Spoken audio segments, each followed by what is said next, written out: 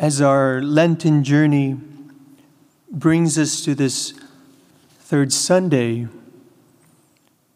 I just wanted to first acknowledge the different thoughts and emotions that everyone may be experiencing as we go through the current challenges brought by the coronavirus situation.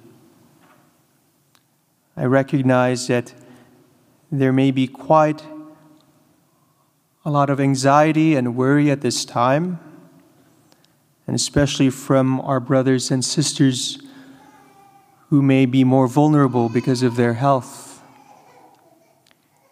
And at the same time, I recognize that some may be feeling a bit overwhelmed by the unrest and from the precautions that may be taking away some of the normalcy of everyday life. And for those who may be economically affected, we're all in one way or another affected by it. We cannot ignore it. Yet in the midst of all that's happening, we must allow ourselves as a people of faith to see and experience these challenges above all as followers of Jesus Christ, and to preach the gospel of our Lord Jesus Christ. I went through a couple drafts as I was preparing my homily for this weekend. And the more I reflected and prayed with the Sunday's readings, and at the same time as the news and updates kept coming in this week, by God's grace, I realized how God's Word truly offers us His consolation to accompany us in this difficulty. It's as if these readings couldn't have come at a better time. In the first reading from Exodus, we heard once again about the historic journey of the Israelites. This journey which symbolizes the journey of the people of God today,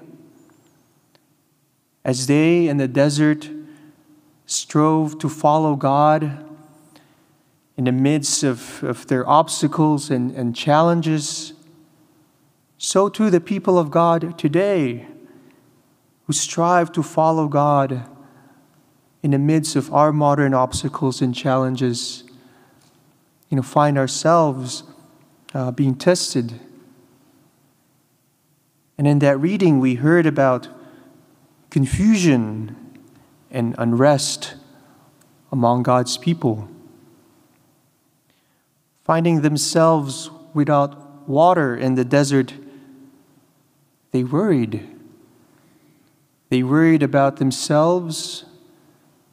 They worried about their children and their loved ones. They worried about their livestock, their livelihood. To their eyes and to the eyes of the world, they were doomed. Their faith was affected, and there was quarreling, loss of confidence. And he expressed all of these concerns to their leader, to Moses. And Moses brought them up to God. The most important part of that reading is that even though they were testing, they were put in a place of contention, God, who delivered them, assured them that He's with them. God always heard their prayers, and He didn't let them succumb to their fears nor their thirsts. And the heart of the issue for us today, as a people of faith, is in how we confront the question that the Israelites posed at the end of the reading. Is the Lord in our midst or not? The psalm offers us a tender reminder that we are his people, the flock he guides. And it is precisely in times like this that we must open ourselves even more to his guidance and to remember that panic and fear do not come from God, but rather calm and hope do.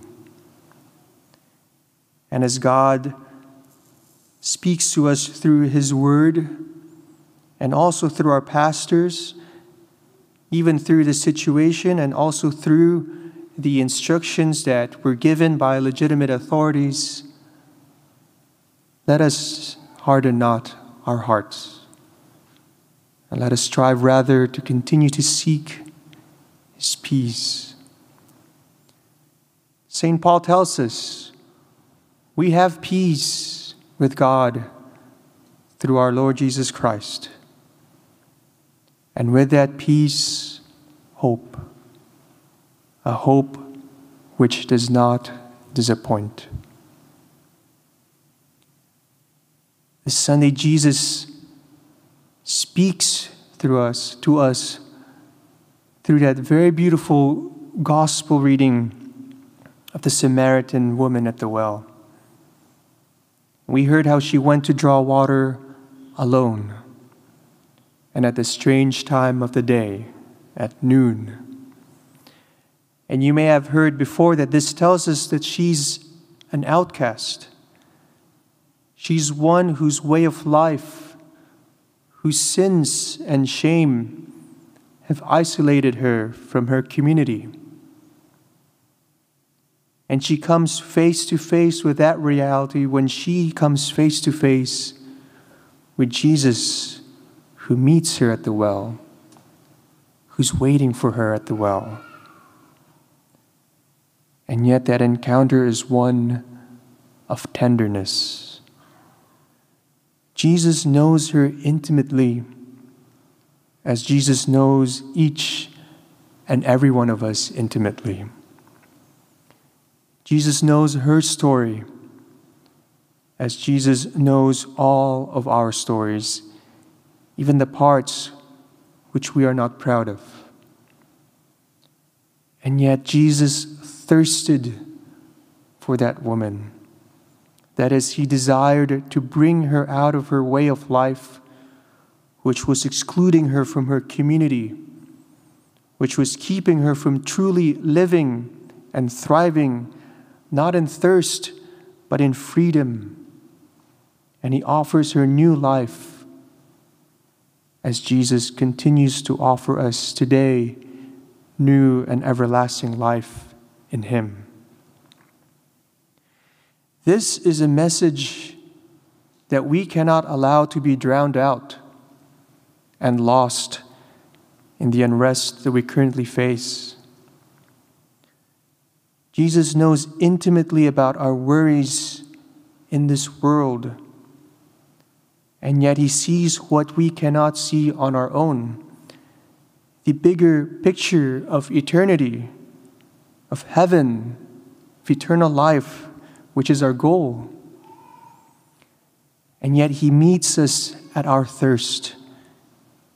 He calls us to conversion and offers us true living water to quench those deep thirsts. What are those thirsts, by the way? And perhaps in the light of these challenging moments, perhaps right now those thirsts may be the thirst for peace of mind in the midst of anxiety, the thirst for clarity in the midst of uncertainty, a thirst for security and safety in the midst of threat, a thirst for calm in the midst of unrest. These are real thirsts that are reflective of and are rooted in the deepest, most profoundest thirsts of our soul for true purpose, for true meaning and for true lasting fulfillment. As St. John Paul II once said, every human life is a question. Jesus Christ is the answer. And so although we may have to be physically distant from each other for now, even though we may not be encouraged to shake hands and hug and whatnot, now is a time, an opportunity to be in closer unity and solidarity, especially by prayers and especially by our witness that God indeed, the Lord indeed is in our midst. Let us therefore continue in this time of Lent with hope and confidence, with continued turning away from our sins and turning towards God. And let us refresh ourselves and our trust in Him. For we are His people, the flock He guides.